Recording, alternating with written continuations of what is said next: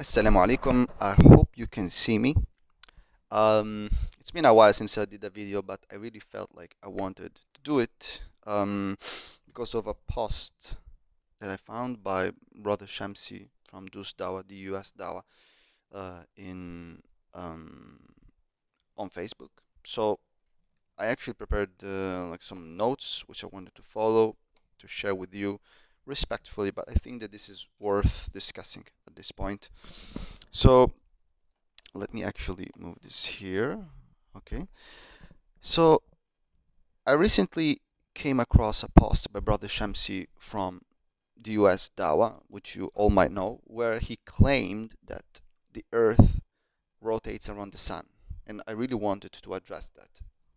Now, of course, let me begin by saying that I respect immensely the work of Shamsi and other da'is online, and that they have been doing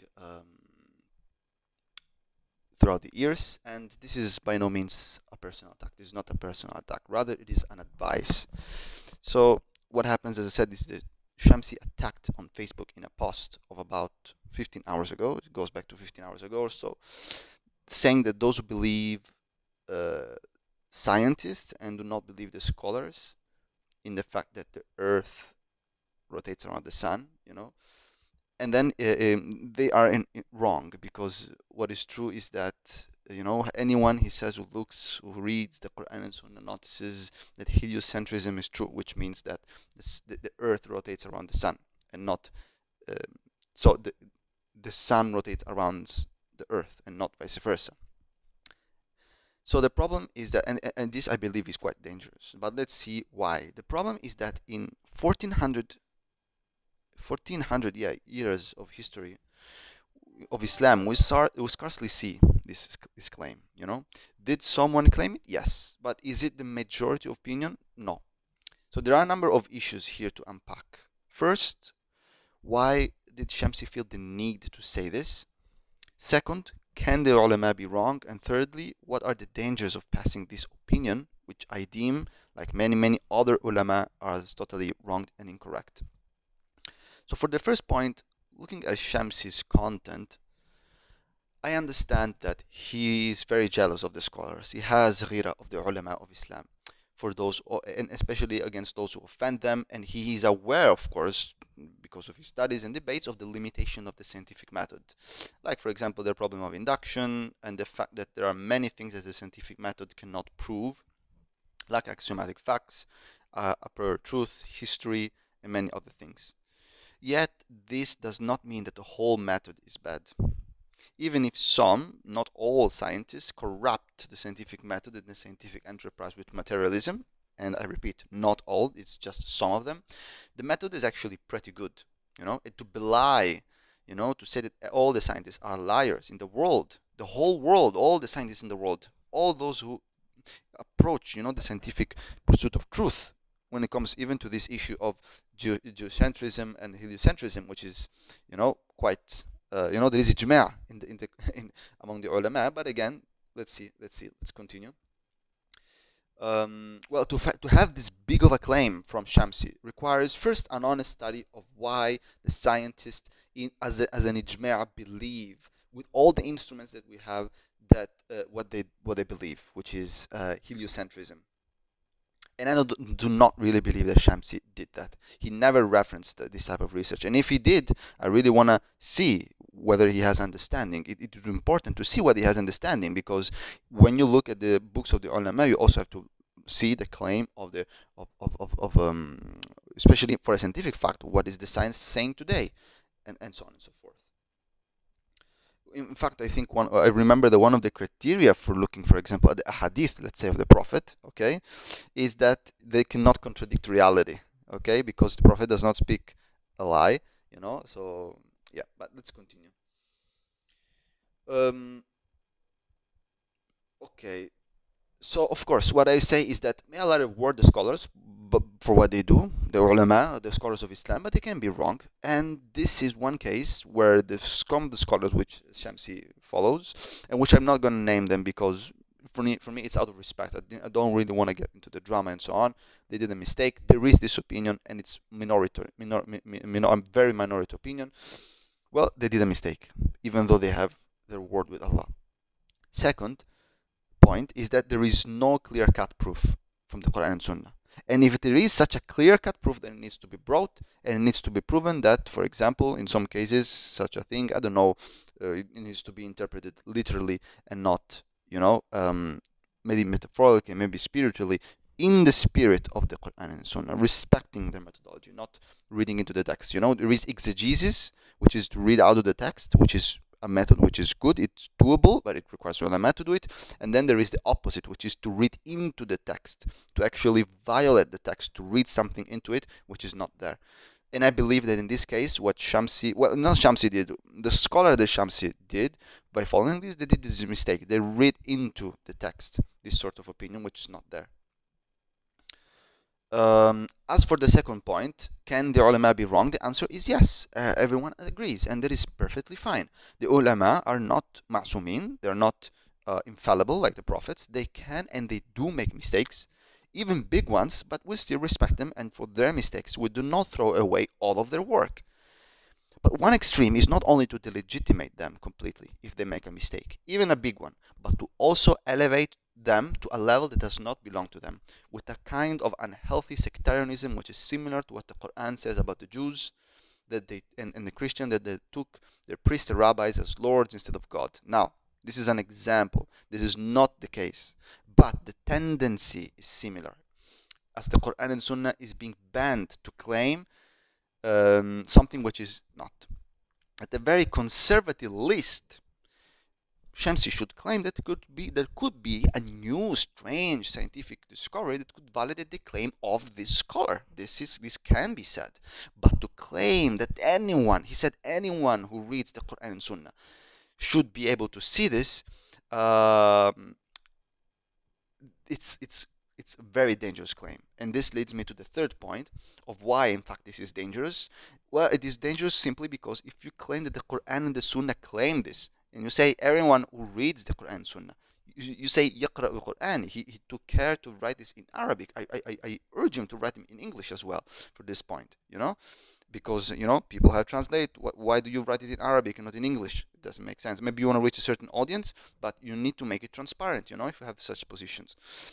If you claim that Quran and Sunnah claim this, then you say that those who do not, so those who do not read into the Quran and Sunnah what the scholar or the scholars that you follow claim, then they are deviated, they misinterpret the Quran, and this is a very, very dangerous game. If you say that anyone who reads the Quran and Sunnah say X, and then there are many Muslims, many ulama who do not agree with you at all, then this leads to a dangerous game, which, you all know what I'm talking about, like sectarianism and so on and so forth. Now, I want to end, well, I'm approaching my end, but not yet. So the Ummah of Muhammad ﷺ has been, and was, I have to say sadly, was the Ummah of science. It was the Ummah, the nation that named so many of the stars that we observe today. Part of what led us to our current status.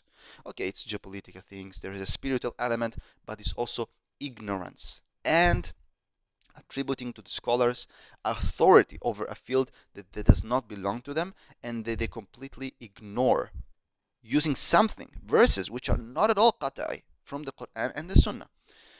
And this reminds me, in fact, of those very facts. When you read books of history, you see in the history of Islam, you see that this is what happened, this sort of tendency. And this reminds me of that, so may Allah preserve us from it. So I end by saying that I personally love Islam. And Islam makes me love Islam greatly. And it is Islam that teaches me the method of how to approach these matters. Of course, I am not an expert. I'm not an authority. I can only do naql, take from the scholars, take from the experts. But it does not mean that we cannot think. In the day of judgment, we will be responsible of our own opinions and not of how we follow the scholars. So we need to have our own method when approaching these matters. So the ghira, the positive jealousy and respect of the scholars, does not have to become blind following, which leads us to believing blunders, because it is a blunder such as the sun rotating around the earth, so geocentrism. If the scholars that Shamsi looked into claim that Earth was flat, for example, using some verses from the Quran and Sunnah, then what? Would Shamsi also believe that Earth is flat? There are clear scientific miraculous verses in the Quran, like the mountains contributing to Earth's stability. It is clearly qat'i sad, which some connected to isostasis and so on, but we know that this is true today. Life coming from water, the sexes, the male and the female, being determined by the sperm of the man, the sky and the earth being divided into layers, in the earth, and more and more, and prophecies and so on. We know that Islam is true. We know that the Quran and the Sunnah have miraculous items. And these things are clear cut. We can observe them today, But for non-clear cut verses, which in Arabic you call them qat'i verses, you cannot claim methodologically that this is what the Quran says. There are some that, for example, say the Quran says that um, there is the Big Bang and the pulsar is quoted, or that the universe is expanding. There are verses that could be interpreted to mean that, but you can never say this is what the Quran and Sunnah clearly say, you know?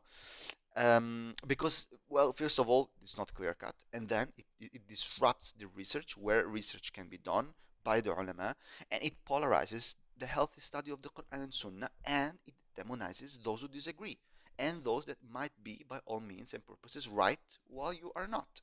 Like the many scholars, for example, who believe in heliocentrism, also using the Quran and Sunnah. And I know what some of the verses that Shamsi might quote, and they have been refuted as not indicating what he indicated. One of these verses, and it's not even a verse. One of them is like a hadith where the Prophet says that the sun goes and prostrates around under the throne of Allah, and then it comes up again. I mean, this is spiritual metaphorical language. When you look into Surah Ar-Rahman, it says that the trees, for example, and the stars prostrate. Do you see them doing an extra sujood? No, no. So maybe, the regularities that this bodies follows in the cosmos, they are considered sujood.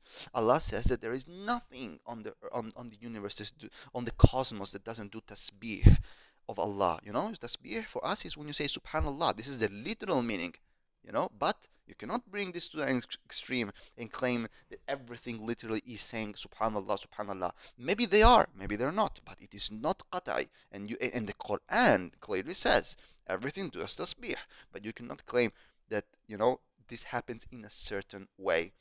And likewise with the sun, the sun prostrates, yes, but the sun prostrates how? Physically, like going directly under the throne of Allah by traversing the seven heavens and going there? No, of course not. And this is not because I say it or because I want to use my aql and so on. No, no, no. It's because this is the methodology of the ulama. And I want to end on these notes. I do not think so. This is just going through my notes. I do not think that there is anything more that I should really add. Um, I mean, I think again, just going back to these points, I think that we should really approach this matter respectfully, first of all, and when we disagree, and that we should not fall into the extremes. The work that Shamsi and others are doing is very important, and letting aside the drama, which is something we should be avoiding, there is good things there, and we all make mistakes. Shamsi, myself, others, and that have been in the field of Dawah for many years. We're not masumin, we're not perfect, but we need to have a correct and nuanced methodology. And first of all, we do not have to read into the text what is not there. We do not need it. We do not need it. If it's there, okay, it's there. We make sense of it. We try to study. We see what other things say. But if it's not there and there are no proof, you cannot claim this. And if you really, really want to follow a scholar at that level, when you want to claim that the scholar is right, then at the very least you should say, maybe science will prove us that this scholar is correct. But you cannot say that the Quran and the Sunnah say X. This is very, very dangerous. And it contributes to the polarization of the Ummah, which is not something that we need. And I know what you believe. I know that Shamsi believes that, I don't care about polarization or whatever. We care about the truth, the haqq, and so on and so forth. Okay, but still, there are ways and ways of doing that. And this is not the way. So, yeah, as somebody who loves Islam, has, certainty that it is the truth, alhamdulillah, with all the study, and also somebody who loves immensely science, the scientific endeavor. I just simply love it. It is something that the Quran instilled into me, to look into the cosmos and to come to the conclusion. It is science that led me to believe that La ilaha illallah, and among other things, of course, but to understand that we cannot create this split, and this is also food for thought for later. It really proves that today scholars, well, the critique against, for example, Islam also comes from the scientific field, which means that perhaps the programs of education of scholars should also approach that, or make sure that at least a part of scholars which want to specialize perhaps on science or whatever, Muslim scholars, Islamic scholars, I'm saying, they are aware and conscious of science. They are aware of the scientific method. They are aware of philosophy of science. They are aware of the big scientific discoveries. This is something which is needed today because it is an area which is complex. Okay, usually a scholar specializes on something very specific and they cannot study everything, but at least, this needs to begin. Scholars of Islam also today need to be aware of science, because science is the language that modern society speaks, science and technology, and this is something we need to understand in the light also of Islam. And Islam does give us an instrument, but we did not start a pedagogical process towards that. So I want to end on this note, which is with this intention to study. Maybe this will inspire some of you. I'm already too old to start to study and to a good nuanced study on this, either personally or if you want to get into the alim career, the scholar, the Islamic scholar career, then to keep this in mind. And with this, I hope it was beneficial, and I salute you with the greetings of Islam. Assalamu alaikum.